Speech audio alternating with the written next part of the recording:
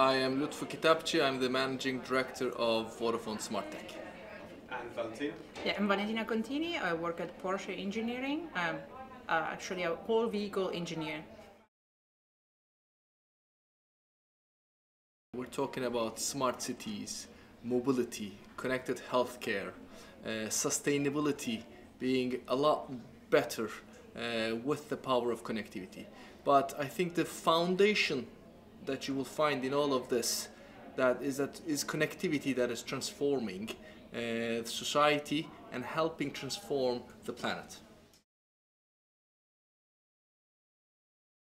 Ultimately, it's not just about the personal devices when we talk about connectivity transforming, helping transform the planet, because I talk about this whole systems thinking, that is the personal devices, the industrial devices, what cities and governments use in terms of the device and how they connect each other through the connectivity that is the foundation of it all. And I think one of the things that we talk about, how do consumers more have connectivity, I think ultimately with the pandemic over the last 2 years, we've realized how important connectivity is in our lives, and consumers starting to really notice the importance of quality and reliable connectivity, and that's how we see it.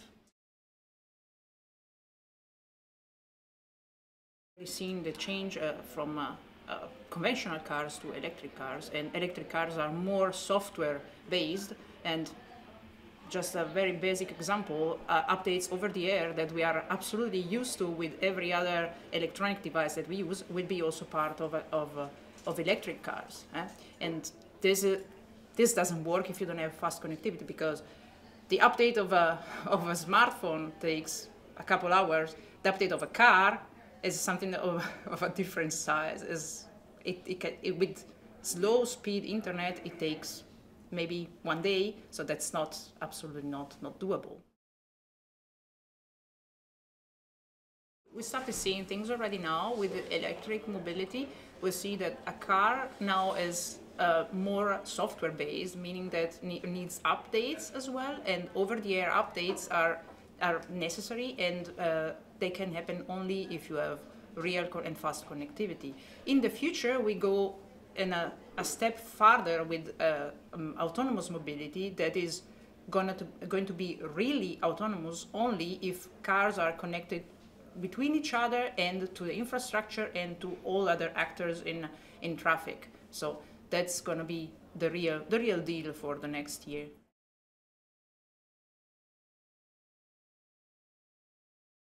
AIs can be trained in a better way, getting so much more data in the same time, in the same moment. So let's think about one car that is collecting data and is learning from this data, or one car and the 10 cars around are seeing the same things, collecting this data and all learning from all this data. They can take completely different decisions.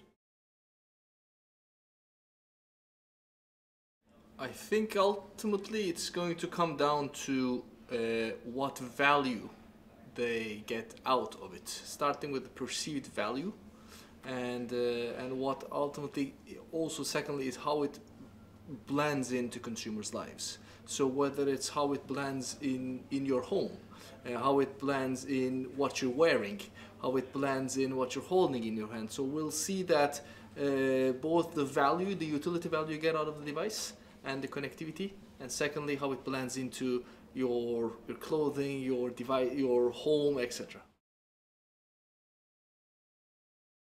I would say that we'll see a couple of things. I think if you look at the report, we're expecting that consumers will have average 15 devices. So we're talking about 120 billion devices in the world, and consumers will actually have 4,800 interactions per day with connected devices.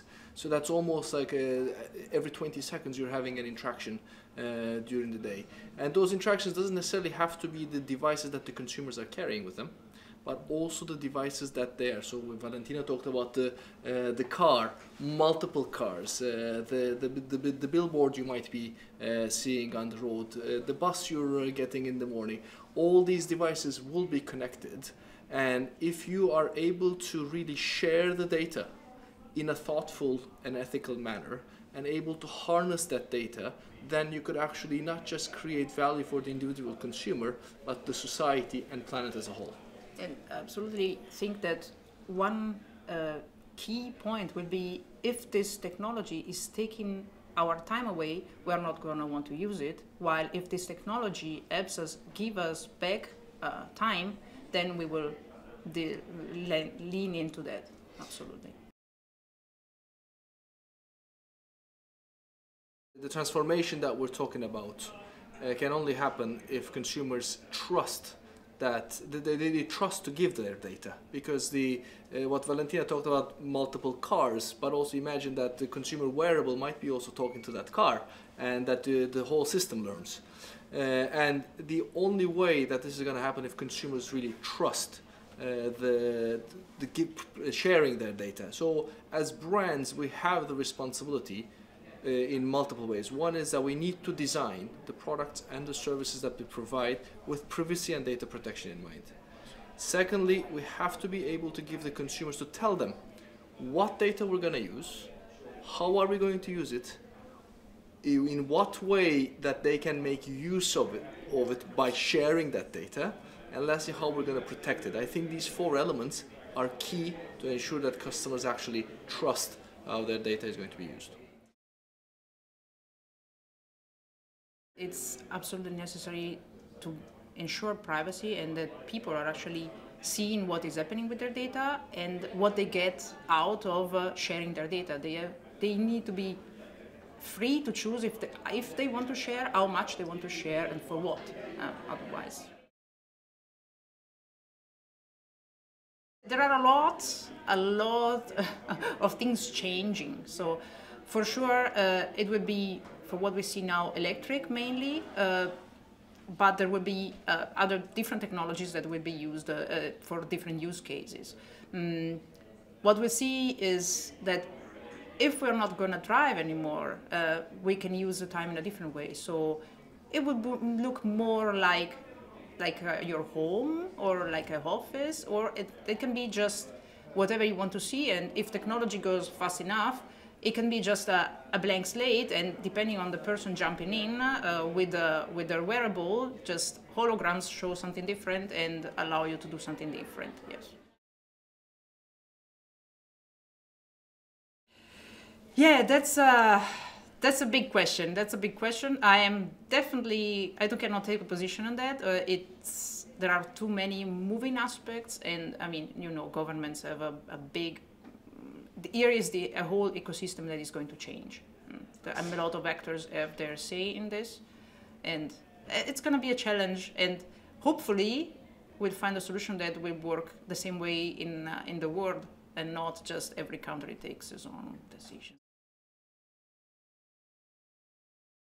I could talk for hours for this. Also, the engineer answer is it depends on the use case. Absolutely. What is my dream? My dream is I just wake up, I know what I have to do, I have a wearable device that realizes what I'm thinking and plans my day, and then I get out of the door, and the right mean of transportation is where it's there waiting for me, and I don't have to do anything. That's the dream. It's absolutely necessary for this, and this is in the making since a lot of years, and it's still not that close. A real AI that thinks like a human being is very far away from now, but an AI that learns from what you do and takes decisions made on what learned from you, that's already not that far. I'm also wearing a smart kids watch Neo.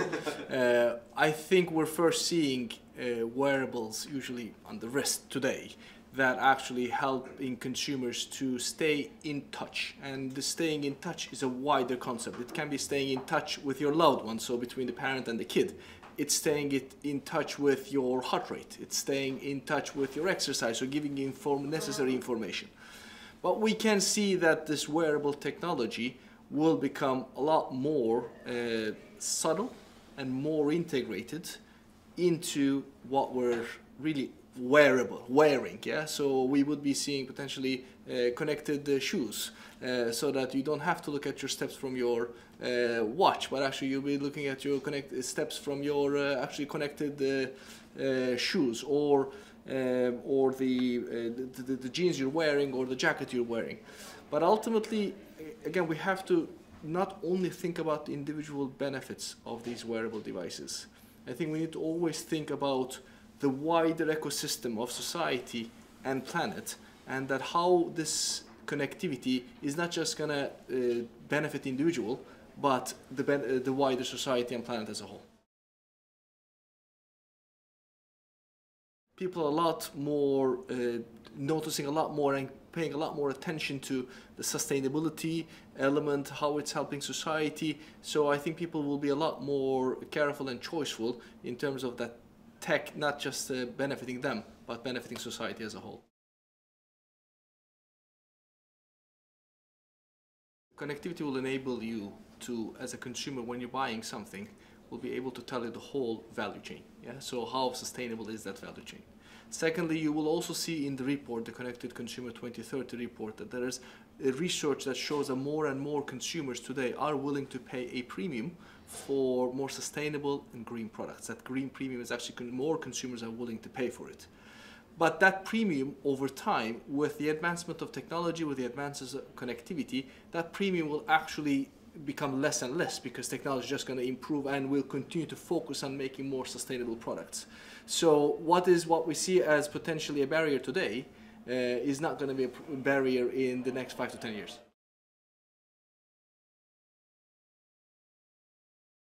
I think a generational thing. If we look at younger people, they have a different relationship with money and with technology. So, and with ownership, for example. So, not owning something might, in the long run, cost you more, but in that moment, not really. So they, on one side, they don't realize that they're paying more, but this also helps them to make a more conscious decision and not looking only at how much does it cost me.